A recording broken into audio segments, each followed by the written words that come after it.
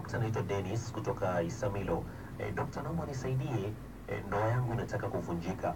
Nina miaka 26, nimeoa, ila mke wangu anataka kwenda nyumbani kwao kwa sababu ya style nazompa.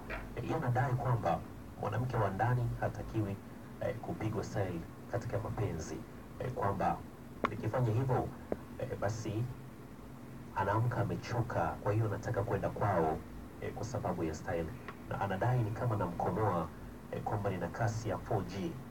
Dokta, na mimi bila hivyo sijisikii kama nimeenjoy. Dokta, nisaidie kwa hilo. Kesho mwanamke anafunga milango anakwenda kwao, na mimi nafanya hivyo ili basi asiende nje kutafuta wanaume wengine, ndio maana najitahidi sana kumridhisha. Dokta, niko sahihi? Ukweli ni kwamba uko sahihi kwa kiwango kikubwa sana. Shida ni huyu mwanamke, ufahamu wake ni mdogo sana. La kwanza ambalo naliona kwenye message yako ni kwamba huyu mwanamke hana mapenzi ya kweli kwako kwa sababu ambazo anazo.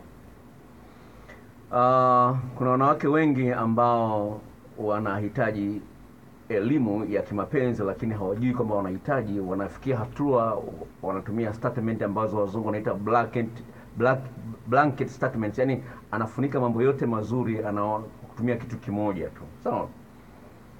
Kikubwa ambacho unapaswa kukifanya ni sijui ndio wako umesema na miaka mingapi, ni kwamba huyu dada anahitaji kufundishwa pole pole. Wewe unamfanyia vitu vingi, yani sawa mtu ambaye yuko darasa 7 unamletea hesabu za chuo kikuu, lazima atakimbia darasa. Kwa hiyo huyu anahitaji kuingizwa kitu kimoja baada nyingine. Mwanafunzi anaanza na a e i o u, ba be bi bo bu.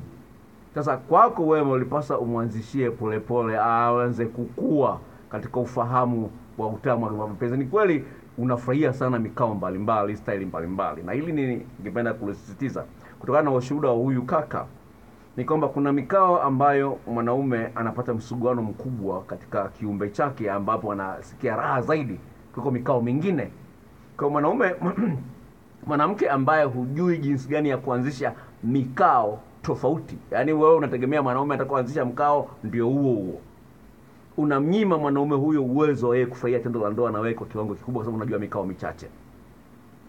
Na nimeshatoa story hii hapa Metro FM, lakini nakumbuka mara ya kwanza mimi nafanya mapenzi kwenye kiti cha ofisi, wanaita office chair. Ni dada ndio alipendekeza kitu kama hicho.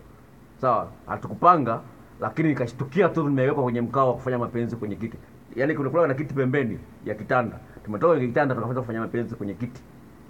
Kwa ni kitu ambacho of course kinaleta utofauti na kinasaidia mtu asiboreke nayo. Sasa nikija kwenye kesi ya mke wako, kuna watu ambao wamekulia kwenye mazingira ya kidini sana kiasi ambacho anaona mapenzi kama vile ni kwa ajili ya kuzaa watoto tu basi. Sasa na hiyo ni moja kati ya vitu ambavyo ana huyu mkeo. Kwa hiyo kikubwa ambacho kitakusaidia kumbadilisha huyu mwanamke, la kwanza, jitahidi sana kuwa unamwandaa kwa muda mrefu mkeo kabla ya kumwingilia. Hilo ningependa kulisisitiza. Lakini lingine ambalo lipo, ambalo watu wengi walio ndani ya ndoa na wasio ndani ya ndoa hawalijui na walifanyii kazi, kuna kitu kinaitwa kwenye psychology inaitwa PDA, public display of affection. Yaani hivi, ni jinsi gani wewe unaonyesha ukaribu na mkeo. Unapoondoka asubuhi kwenda kazini unamkumbatia, unaporudi unamkumbatia, unapokuwa mmekaa kwenye kiti unaweza kumpapasa, kama una gari unaendesha gari amekaa mkono wako kushoto unachezea mapaja yake kwa mkono wako wa kushoto, vitu kama hivyo. Kwa hiyo unatengeneza connection ya kihisia kati yako na mkeo. Sasa watu wengi wataanza kumshikashika mwanamke anapokuwa kitandani wakati tendo la ndoa. Sasa unapofanya vitu kama hivyo peke yake kitandani peke yake, unatengeneza mazingira kwamba yani huyu ni mtu kama ni mtu wa kumtumia tu. Yaani mwili wake kwa sehemu kubwa uko kwa ajili ya kutumiwa tu. Sasa hii inaleta kichefuchefu kwa wanawake wengine. Sasa nijitahidi zaidi kutengeneza ukaribu, wanaita affection. Sawa? Yaani ukaribu na mkeo sio lazima tendo la ndoa. Sasa uko Ulaya, nimeanzia Japani hii.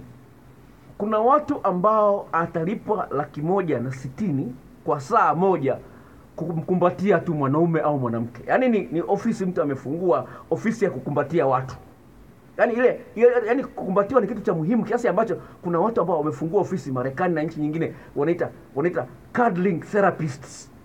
Yaani yeye kazi yake tu atakukumbatia tu, atakubonyeza, anakusugua na anakupapasa kwa saa moja, unamlipa $80 ambayo ni kama 160 ya Tanzania. Sawa? Yaani kukumbatiwa sio tunafanya mapenzi. Yaani tu kukumbatiwa tu kuna raha yake. Sawa? Kule kukumbatiwa tu peke yake kuna raha yake. Lakini watu wengi hawajui hilo. Sawa, watu wengi hawalijui hilo kwamba mwanamke anapenda sana ile kubembelezwa, kukumbatiwa, kupakatwa na vitu kama hivyo. Sasa asilimia kubwa sisi wanaume tunajua kwamba utaanza kumshikashika mwanamke tu pale unapotaka tendo la ndoa. Hiyo itakukarimu. Kwa hiyo naomba uombe radhi kwa mkeo, mwambie samahani, ningependa nijifunze jinsi gani ya kuishi na wewe. Naomba unipe muda wa kukusaidia kunisaidia mimi nikuelewe wewe na wewe unielewe mimi.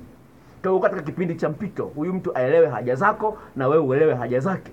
Kwa hiyo sasa hivi unaangalia tu haja zako wewe, kujiangalia haja za huyu mwanamke, na ndio maana unajisikia vibaya. Unaona kama mwanamke anakosea, lakini kumbe na wewe unapaswa ufanye mambo mengine zaidi. Lakini all in all, naomba mje wote ile ofisini niwasaidie niokoe ndoa yenu.